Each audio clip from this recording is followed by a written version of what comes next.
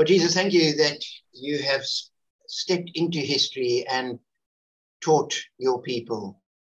Thank you that your Spirit filled your apostles and you could pass your teaching on to them and they could pass it on to us.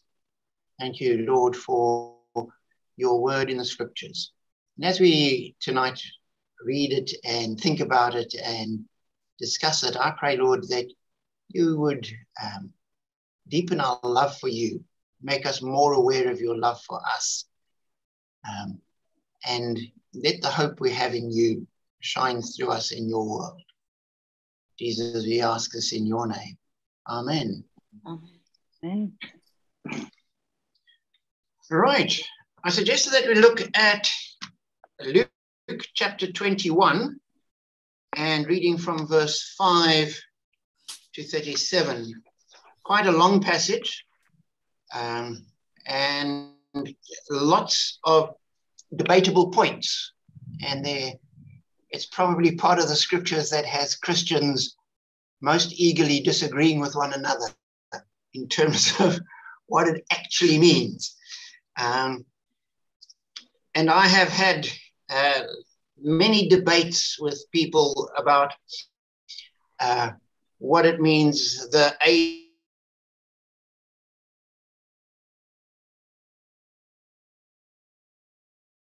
what are the famines and pestilence, and people trying to calculate when the second coming was going to happen. So I have tended to avoid these apocalyptic passages, so I'm not going to come with any kind of clear, deep teaching. I think to get into this properly would probably take 3 or 4 hour-long Bible studies to get our heads around it. But I thought as we're looking in Advent at the second coming, and last week we were looking at Jesus as our hope in the future, we may as well look at it. So we'll read it through, and I'll probably make 1 or 2 comments.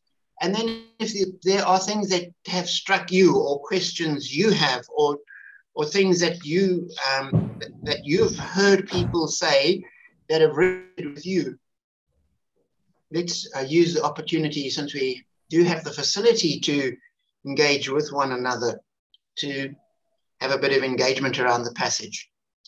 So reading from Luke chapter 21, some of his disciples were remarking about how the temple was adorned with beautiful stones and with gifts dedicated to God. But Jesus said, "As for what you see here, the time will come when not one stone will be left on another. Every one of them will be thrown down." "Teacher," they asked, "when will these things happen? And what will be the sign that they're about to take place?" He replied, "Watch out that you're not deceived, for many will come in my name, claiming, 'I am he,' and 'the time is near.' Do not follow them. When you hear of wars and uprisings, do not be frightened. These things must happen first, but the end will not come right away." Then he said to them, "Nation will rise against nation and kingdom against kingdom. There will be great earthquakes, famines and pestilence in various places, and fearful events and great signs from heaven. But before all this, they will seize you and persecute you. They will hand you over to synagogues and put you in prison, and you will be brought before kings and governors, and all on account of my name. So you will bear testimony to me, but make up your mind not to worry beforehand how you will defend yourselves, for I will give you words and wisdom that none of your adversaries will be able to resist or contradict. You will be betrayed, even by parents, brothers and sisters, relatives and friends, and they will put some of you to death. Everyone will hate you because of me, and not a hair of your head will perish. Stand firm, and you will win life. When you see Jerusalem being surrounded by armies, you will know that its desolation is near. Then let those who are in Judea flee to the mountains. Let those in the city get out, and let those in the country not enter the city. For this is the time of punishment, in fulfillment of all that has been written. How dreadful it will be in those days for pregnant women and nursing mothers. There will be great distress in the land and wrath against this people. They will fall by the sword, will be taken as prisoners to all the nations. Jerusalem will be trampled on by the Gentiles until the time of the Gentiles are fulfilled. There will be signs in the sun, moon, and stars. On the earth, nations will be in anguish and perplexity at the roaring and tossing of the sea. People will faint from terror, apprehensive of what is coming on the world, for the heavenly bodies will be shaken.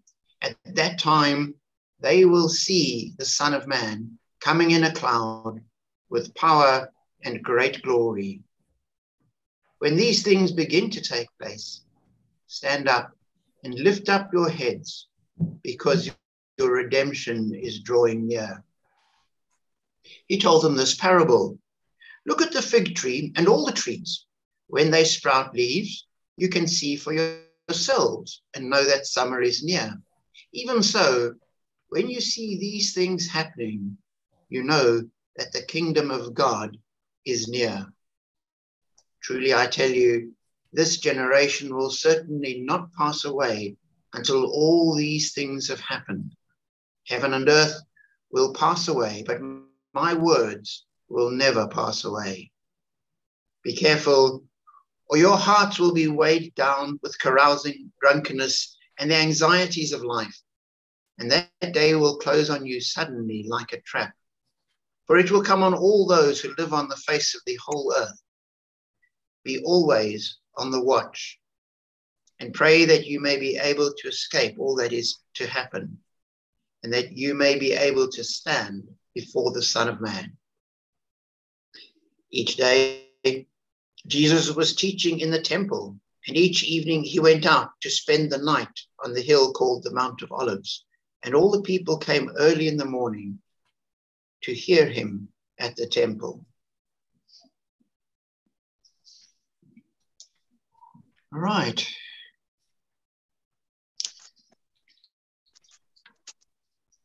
In the Gospel of Luke, this takes place just before the crucifixion. Jesus has entered Jerusalem with acclaim at the on Palm Sunday, and he spent the rest of that week going to the temple and teaching.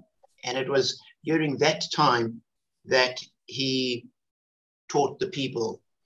Now, whether this was all spoken at that point, or whether Luke, as a good editor, has taken various teachings that he had about the end times and put them all together in one place, I'm not quite sure.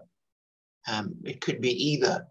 We sometimes tend to read scripture through, well, we always do, through 21st century eyes. And we look at what we would expect today from a good reporter or a good historian. Whereas in actual fact, we need to, I think, sometimes read the Gospels more like a film script, where if you take any book that's been turned into a film, it very seldomly follows the book sort of word for word, step by step.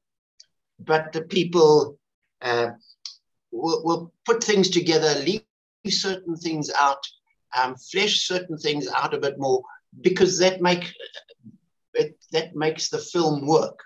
And sometimes the gospel writers, they haven't made things up, but they've put things together in different ways for different purposes, depending on what their point of view is. And a very good illustration I've heard of this is if somebody gives you a box of family photographs and asks you to put it in an album, you could put it in an album entirely chronologically. You could put it into albums by various family groupings, You could put it into an album with events so that all the weddings are together in one section, all the parties in another section, all the newborn children in another section. And each of those are valid ways of arranging the material, depending on what your perspective is and what you're wanting to communicate. Similarly with the Gospels, the Gospel writers have got all the stories of Jesus, and they're bringing them together with certain intentions in view. And so sometimes where there's discrepancies between Gospels, people say, they obviously not sort of can't be telling the truth. And you say, no, they are. They just sort of have different ideas. They have different perspectives of what they're trying to achieve. And so how Luke put this together, I dare say there are books and books written about it, but it's all a whole collection of teachings about Jesus referring to the end, prompted by the apostles looking at this magnificent temple that he was in and remarking on it. And the temple at the time was probably probably the most magnificent building in Israel and one of the great buildings of the ancient world. And it had been adorned with all sorts of beautiful stones. People had given gifts dedicated to God and used it to beautify this temple. And so they make this passing remark about how beautiful the temple is, and Jesus gives them this warning. This whole thing is going to be torn down, and not one stone will be left on another. And we know that 70 years later, that is exactly what happened. In AD 70, the Romans sacked Jerusalem, destroyed the temple, burnt the city, drove all the Jews out. And I think for the next couple of 100 years, it was illegal for a Jewish person to be caught in Jerusalem. And so as Jesus speaks, as with a lot of prophecy in the Bible, there's sometimes a dual focus. And the one is a more immediate, closer to the time. So Jesus looks and says, this is going to happen. And part of the prophecy is looking at the fall of Jerusalem in AD 70. But then there's a whole lot of the prophecy which also stretches far into the future, where he talks about the signs in the heavens and wars and rumors of wars and all those things. That's looking much further into the future to the second coming of Christ. And so you have this close by and distant perspectives in the prophecy. And one can see it as well in some of the Old Testament prophets, where people like Ezekiel end up preaching that there's going to be a restoration and there's going to be a new king. And yes, that did happen when the Jews returned from exile, but there's also the prophetic looking at Jesus as the King of Kings and the Son of David, being crowned as the great king, the final king. And so in the Old Testament, there were those two focuses, and similarly here, the one you can see aspects of it in the near future, and other aspects further down the line. And I think the warning Jesus gives in verse 8 and 9, don't be deceived. People will come in my name, claiming I'm he, and the time is near.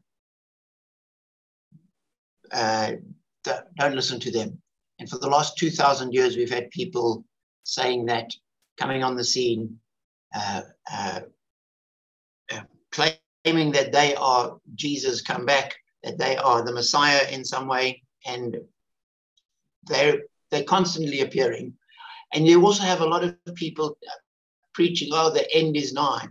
And in some instances, it doesn't really matter. You just say, well, that's great, that's fine. but sometimes some people are taken up by it. And I know of people that have gone off and cashed in their pensions, sold their houses, given all the money away because the world was going to end in 2 months' time. The numbers were clear and the dates were specific.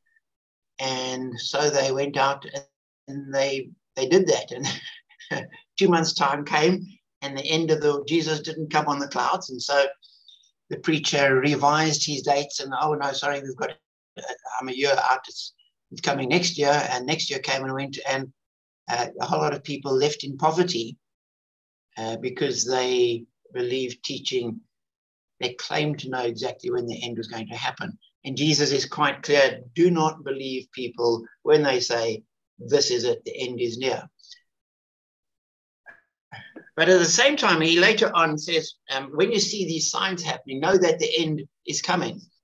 Not that you go and sell everything, but that you prepare your hearts.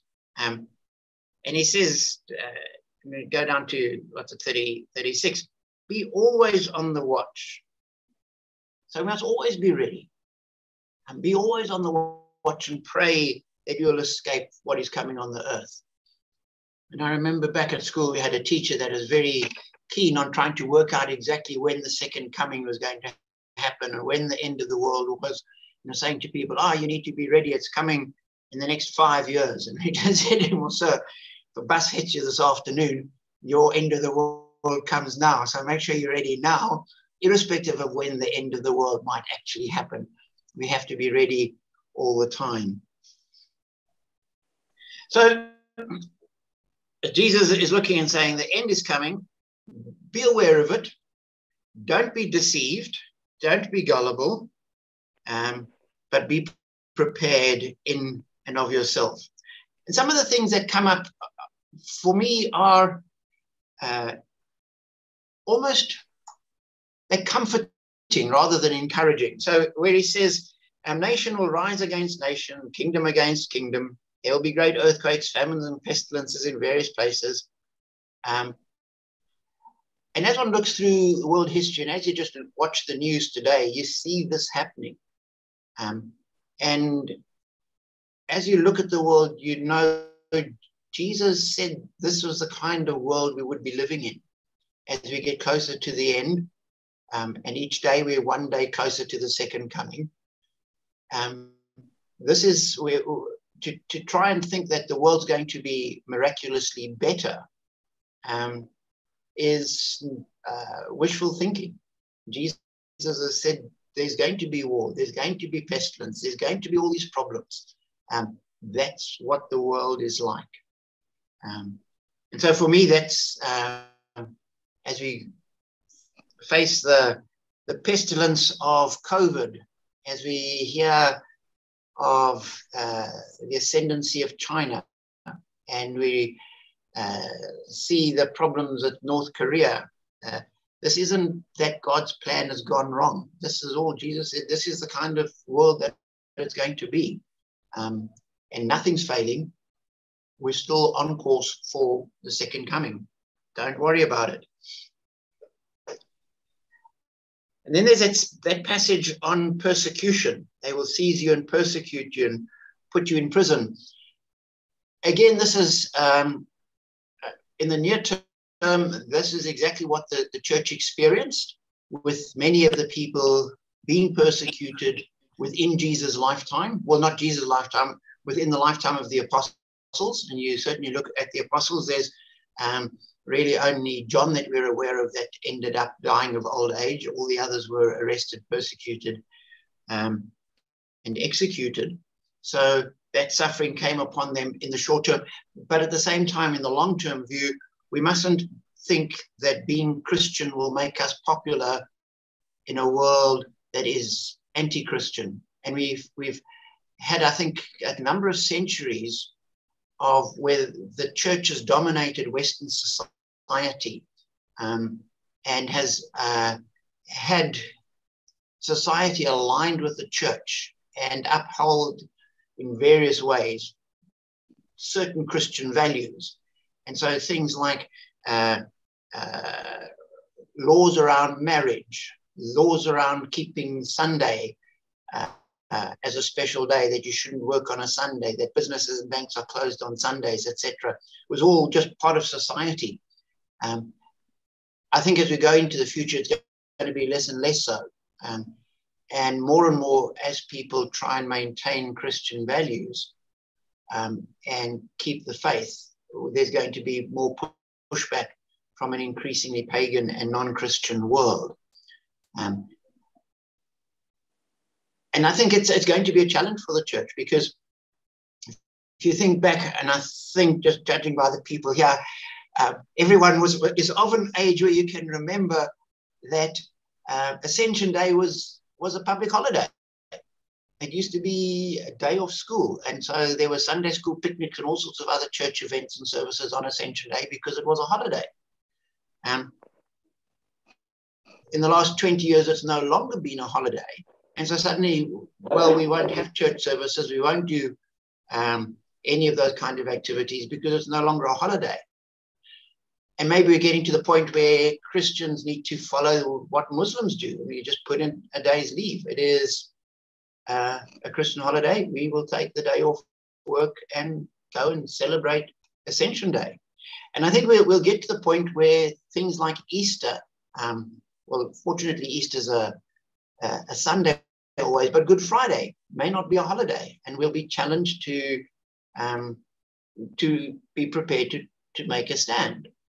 And I think the church, as it tries to uphold biblical morality, is going to face more and more pushback from society. And it becomes a challenge. And part of the problem that we face at the moment, if you look around the world, is that in countries like America, much of the church is politically aligned. And so when the church starts speaking about things like abortion or gay marriage or Sunday observance, it's aligned with a certain political party, and it starts becoming party political rhetoric rather than Christian testimony. And that's certainly is problematic. Hopefully we don't end up in that position in South Africa. But yeah, there are going to be people that will stand against us. And Jesus says, everyone will hate you because of me. We haven't reached that point yet, but we may yet. And he says it's not just going to be those people over there, but people close to us. And I think anybody that has tried to take a Christian stand in the face of family pressure will know what Jesus is speaking about. Where if you're in a family which is not Christian, to try and maintain a Christian standard and go to church, it may not be hatred, but there's constant needling and pushback from family. And Jesus said, expect it. And then he continues, when you see Jerusalem being surrounded by armies again, that happened sort of 40 years later at the fall of Jerusalem.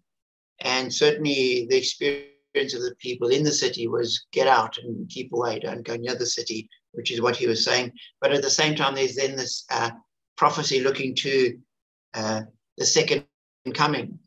And it's passages like this that certain people pick up on, and it becomes part of politics again.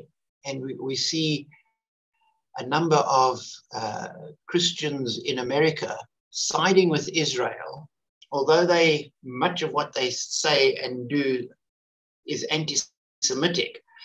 They want Jerusalem reestablished because they believe that this is then fulfilling this prophecy. And once they have all of Jerusalem handed over to the Jewish state, then the second coming can happen, which I think is being over literalistic in the interpretation of the text. And I don't think it's God honoring, because to say that God's hands are tied. He can't come back as he might want to, because we haven't got enough power to hand the whole of Jerusalem over to the nation of Israel. God's not waiting on us to do anything. God works his purposes out. And then there's signs. The second coming is not just going to be political. It's not just going to be social. It's going to be cosmic. It says there's signs in the sun, moon, and stars. And there'll be anguish and perplexity at the roaring and tossing of the sea. The second coming, as Jesus returns, is not just going to be the rest of life goes on as normal and the Christians have an encounter with Jesus. The text, as you read through the Bible, it says at Jesus' second coming, the whole of creation gets wrapped up. That's it. Done. It gets rolled up like a garment and packed away. There are other passages where it says that there will be a new heaven and a new earth, or the whole earth will all be recreated in perfection and evil will be taken out of it. Exactly how it's going to be isn't specified in this text, but what it does say is that it's going to not just be a spiritual thing, but it is going to affect the universe as well. And when it happens, verse 27, at that time, they will see. This is he's speaking about people will faint from terror. On the earth, nations will be in anguish and perplexity. People will faint in terror and apprehension of what's coming on earth, and they will see. So it's not just Christians will see, everyone, all the nations, every single person that is on the earth will see the Son of Man coming in a cloud with power and great glory. And so again, it's one of those things that where somebody says, oh, Jesus has come, you just say, no, he hasn't, because we didn't see it. Every eye will see, the scripture says elsewhere. And if I didn't see it and you didn't see it, then it didn't happen. End of story. And they may believe what they like, and they may have their various bits and pieces, and a text here and a text there to support the idea that Jesus has come again and he's in usually Arkansas or somewhere like that. And you just say, no, he didn't come again. It's not so. Because every eye will see the Son of Man coming in the cloud with power and great glory. And as we look forward to that, Jesus says, when these things begin to take place, stand up, lift up your heads, because your redemption is drawing near. And we need to remember, I think what Jerry was saying on Sunday is, this is our destination. This is what we exist for. This is what the whole universe exists for. That it will be drawn together in God. This is the point of our existence. And as we get closer to it, it's not something to shy away from or to fear. It's something to anticipate and look forward to with excitement. Our redemption is drawing near. This is it. We're finally achieving our purpose. And it's not us that's achieving it, but God is achieving it through us as we do that. And then he says there's a parable. Look at the fig tree.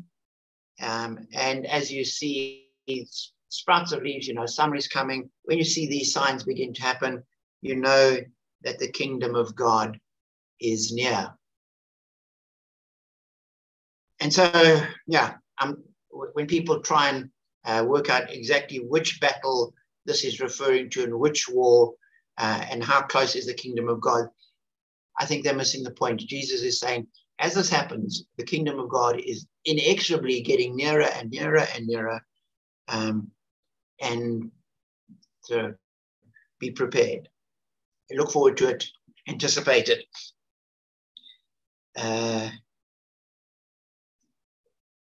Verse 32, I tell you, this generation will certainly not pass away until these things have happened.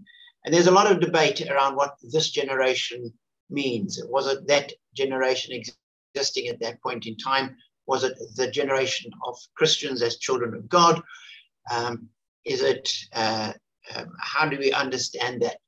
And some people say he's talking about those people that would still be alive when Jerusalem fell, which happened. there are various ways that people have understood that. And the end then says, heaven and earth will pass away, but my words will never pass away. And again, it's one of the comforts and the strengths we have is that everything else is temporary. Even the universe is temporary. The sun, moon, and stars are temporary. They will eventually wind up and burn out or whatever, and become insignificant and irrelevant and pass away. God's word is eternal, and therefore if we're standing on God's word, we have something solid to stand on. And then he warns us, don't get caught up in the world. Be careful or your hearts will be weighed down with carousing, drunkenness, and the anxieties of life, and that day will close on you suddenly like a trap. In other words, keep your eyes on Jesus, not on the world, because the world will pull the wool over your eyes and get you to focus on the wrong point. For it will come on all those who live on the face of the whole earth. This is something everybody faces. Be on your watch and pray that you'll be able to escape all that is about to happen. So we pray that the judgment and the suffering that is implicit in what is Jesus has said, that it's not going to happen, that we won't be part of it. And certainly many Christians through the ages have suffered in various ways, but have missed out on this. And I think it's a prayer that we can have. Jesus, may this not affect us directly. And then just at the end, each day he was teaching and the people came early in the morning to hear him. So clearly what he was saying resonated with the people of the time. And they came to hear him eagerly. Right, a very quick fly through and quite superficial look at the chapter. Questions that you have, comments you have, things that you would see differently to me. As I say time and again, sort of everything I say is my perspective. I have been wrong in the past. I will be wrong in the future. My ideas will pass away. God's words won't pass away. So stick with what God's word is, not with what I say. So questions or comments or thoughts or insights?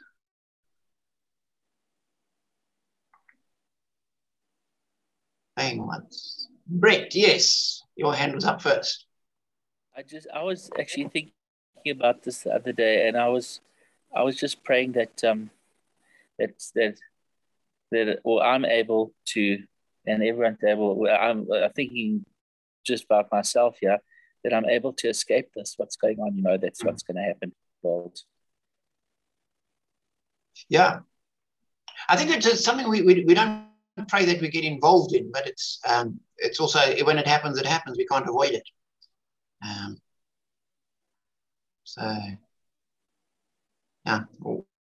So what Jesus, exactly what he means when he says pray that you'll be able to escape all that is about to happen, I think that might be a debatable point. It might also be that part of it, so not in Luke here, but certainly in other parts of the Bible where it talks about the end times, a lot of the things that happen on earth happen as part of God's judgment on sin. And so we pray that we would be aligned with God and we would be standing with him. And therefore, if we are, we are not subject to the judgment.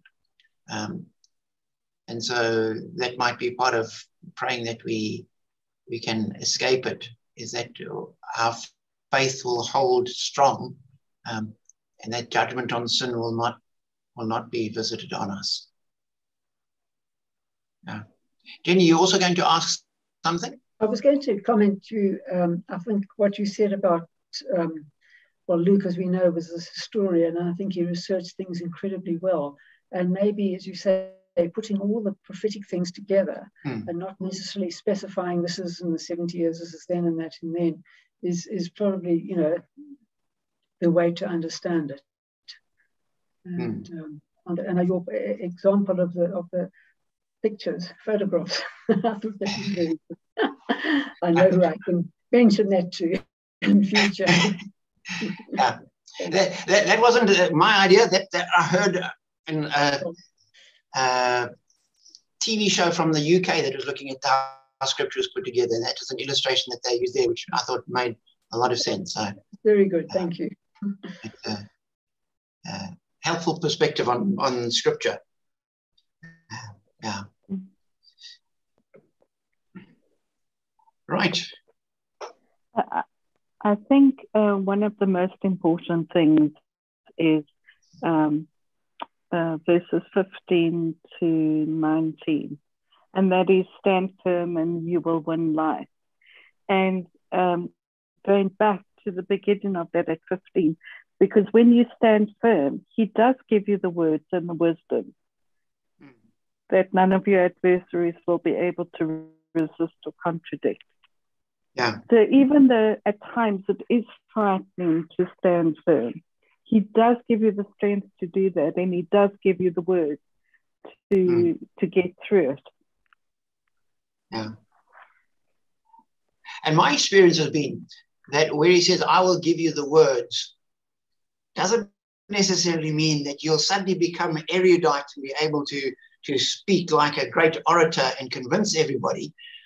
But you'll say things, and in this stumbling way that you normally say things. And I found this sort of often with teaching and preaching, that you'll say things and people will just be a phrase or something that God will use to speak to people, and that will touch their hearts, and that will move them.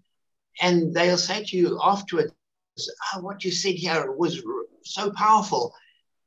And reflecting on what I said, that wasn't in my mind when I was saying that. And sometimes even they'll have heard something slightly different to what I was trying to say. But God will speak through me, and God will use that to touch people. And so when Jesus says, I will give you the words, we trust in that he will.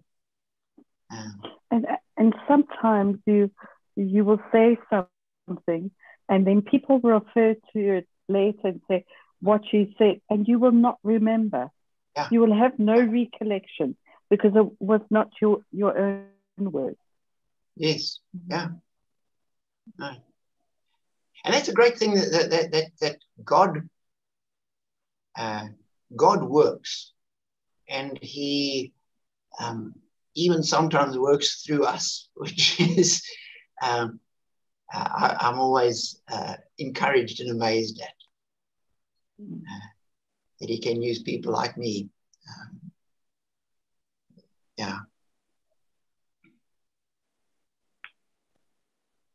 Again?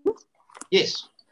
I'm just struck by the fact that our faith is not one that is based on lack of action, if I can put it that way. It's almost as if we are expected to be something in the world. We are supposed to be seen to be followers of Christ, because all these things that are spoken about here are happening because there's visibility. There's almost a standpoint that people have as Christians. So it just struck me that ours is I'm lack of better words, but all I've got in my head, it's a doing. It's a verb. It's in motion. It's not static. It's not hidden. One has to be visible in faith and in trust in God. Yeah. I think that's a good point, because where Jesus says, before all this, they will seize you and persecute you and hand you over to synagogues and in prison. Now, if you're just quietly sitting in your corner of your room and minding your own business and not saying anything and not disturbing anybody, they wouldn't come and hunt you down. They would just leave you, because so if you're hidden away, you're hidden away. They couldn't care. But you look at what happened in the early church. That's not what happened.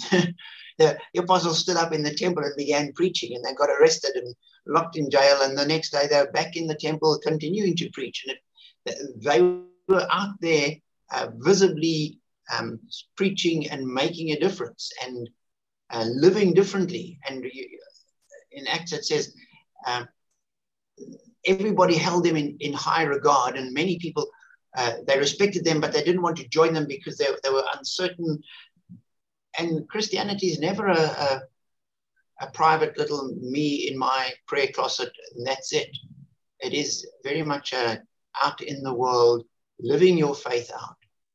And as you live out your faith, people will be offended and you will experience the persecution, but it is very much an out there, in all you do, in all you say, shaping our attitude, shaping our words, shaping our friendships, being the determining factor in our life. And that will be offensive to people.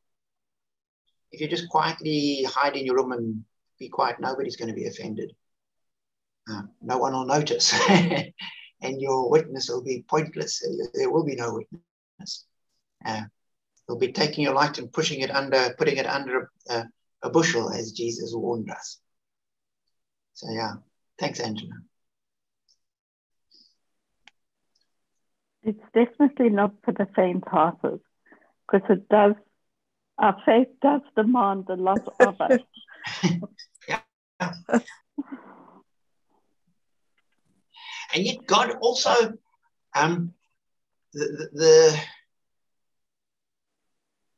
it's like that passage where he says you haven't been tested beyond what you can endure. And God knows what you can do, and he knows what his spirit in you can do. And it may seem daunting, but he never puts you out of your depth where you can't, where you're going to fail. He will get you like Peter, walking in amongst the waves. And if you keep your eyes fixed on him, you're good. The minute you start looking at the waves around you, you're going to be sort of in trouble. So you keep your eyes on Jesus, and the storm and the waves and everything is manageable. But there will be storms and waves, and be prepared. Yes, and I find that the humiliation. Sorry, yes, Brett? Oh, sorry, did I interrupt? Go ahead. Brett? No, I was just saying the humiliation and the rejection from, that I come up against when I'm speaking to other WhatsApp groups or whatever it is, speaking to people. It can be a very hot and heated feeling of humiliation when you get rejected about it. It hurts when someone, and you take it personally, when someone rejects you because of Christ, Yeah. And then the encouraging thing is that in a sense, Jesus said, be prepared for it. That's what being my follower will entail. It doesn't make it easier, but it is an encouragement that because the devil would have us believe that when you experience something like that, it's because you've done something wrong. And Jesus is saying, no, it's part of being faithful to me. So, yeah. So having said that, I have also come across Christians that behave in ways and speak in ways which are unloving, uncharitable, condescending to everybody else, self-righteous, and pharisaical. and Jesus will have none of that. And you read through the scriptures, and when people behaved that way, those were the people that incurred his wrath and indignation. And so as Christians, we always have to be gentle. We have to be loving. We have to be compassionate. We've got to model ourselves on Christ.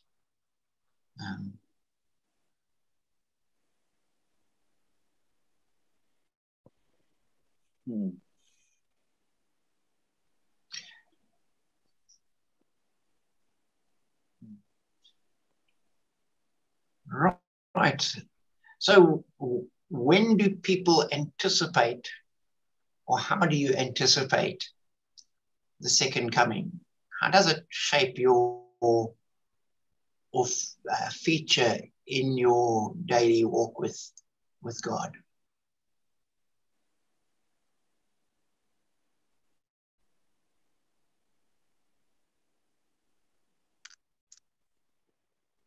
And we think we pray week by week, Our Father who art in heaven, hallowed be thy name, thy kingdom come.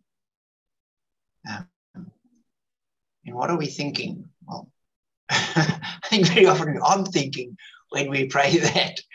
But what might that be? Thy kingdom come. I think like I was thinking last night, when you look through a pair of binoculars and then you bring the two into focus, and then they start to come into focus. But I was thinking of two separate things, and then bringing to apply the target into, to put it into one, to have like yourself separate from Jesus, but then have an experience of like when you having, I don't know if you call it an epiphany, of when you have that, when Jesus is with you and you feel peace. But with the second coming, I've never experienced that. I don't know what that looks like.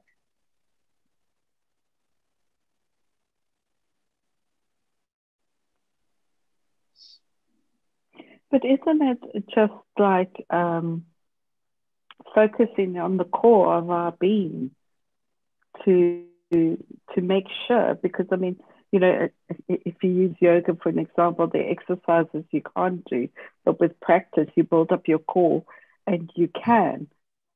So with faith and you build up your core so that you've got that to rely on, to see you, to steer you to when he comes.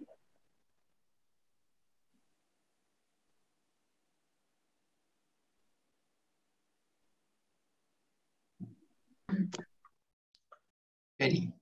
I think, Jesus often spoke about, the kingdom and said, it was like this and like that. And then comes back and then rewards the good and faithful servant. So for me, it is just being consistently doing what God calls us to do, which is spending time with him, reading, praying, being with other Christians, getting involved, doing what he calls you to do, because we all called to do different things.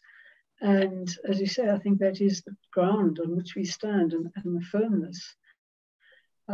We don't know, and we're regularly told, but we won't know.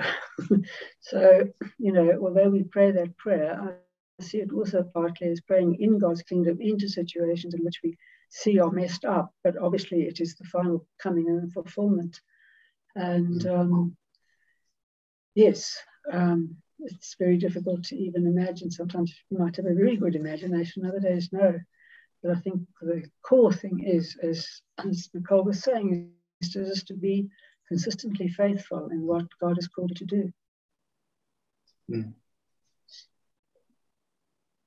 I don't know if I've got the wrong end of the stick here, but my interpretation of thy kingdom come starts with the kingdom of God in me,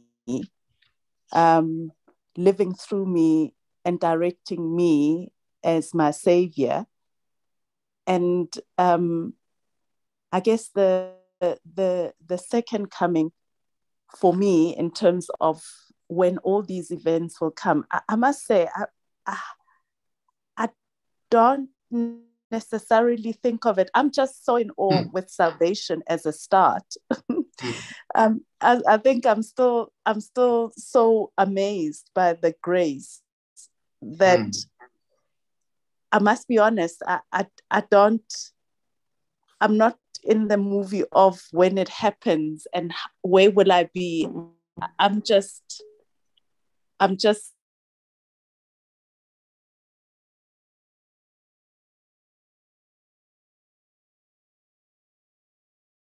sorry, I don't know what happened there. I've got a call.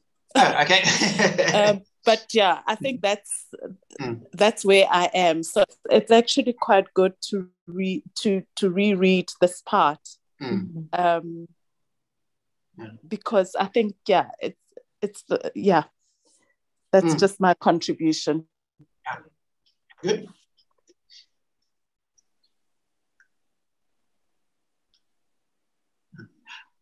I think one of the things that comes up at various times in Scripture is that it's going to take us by surprise. I mean, people, Jesus in the other passage says that there two people will be walking along a road. One will be taken and one will be left. Two women will be grinding wheat. One will be taken, one will be left. And so it really is, life will continue as normal. And suddenly it will happen. And so, it is a case of we live our faith day by day with the knowledge, and it often ends up as a sort of a background knowledge, because we're engaging with our daily life and the needs of today and the challenges we face today from family and from people around about us, and what's happening in the world today.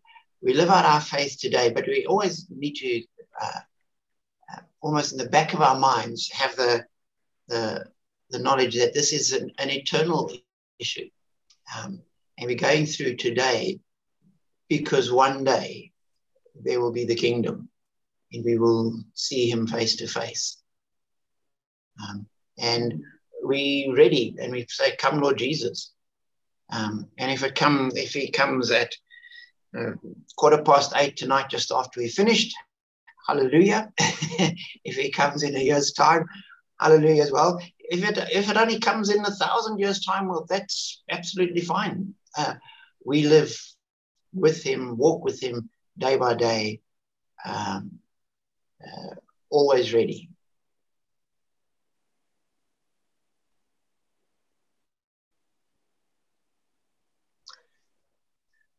It's just referring to the anxieties of the world. It's when I personally feel those anxieties, I draw myself back to the Lord's Prayer, and it's not my will be done, it's thy will be done. Yes.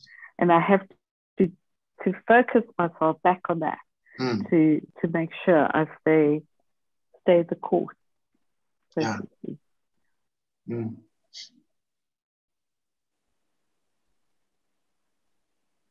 And ultimately, thy will is the best will. And certainly with hindsight, I can see times where my schemes and my plans didn't come to fruition.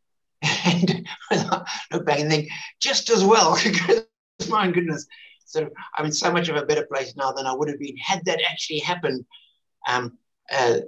You can see that down the road it would have been a disaster. And as God works out his will day by day, it is always his good, pleasing, and perfect will. And we trust that that's what he's doing. Right. Let us pray. Lord Jesus, thank you that though heaven and earth will pass away, your words will never pass away. So thank you, Lord, that we have your words of encouragement. We have your words of promise. We have your words of challenge. And I pray that you'd help us to hear your words, to trust your word, to live your word. Lord, as we live in a world where we do see things going wrong, and there are nations rising up against nation, and there is hatred, and there are families falling apart, and it seems like an increase in suffering as year succeeds to year, we pray that you'll help us to walk more closely with you and shine more brightly for you in the world. Lord, help us to walk day by day, aligning ourselves with you so that we can make a difference in the world that we inhabit. And so, Lord, go with us into this night. Go with us through the rest of the week. Go with us through our lives, that we will be ever ready to meet you face to face, but always willing to serve you through others in our world. Jesus, we ask this in your name and for your glory. Amen. Mm-hmm.